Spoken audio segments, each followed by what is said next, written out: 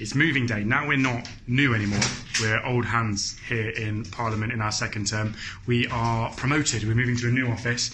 Emotional attachments to this one, of course, for 2.5 years. It's been a stressful 2.5 years. Lots of things have happened in here. Joe and Yana are packing as we speak.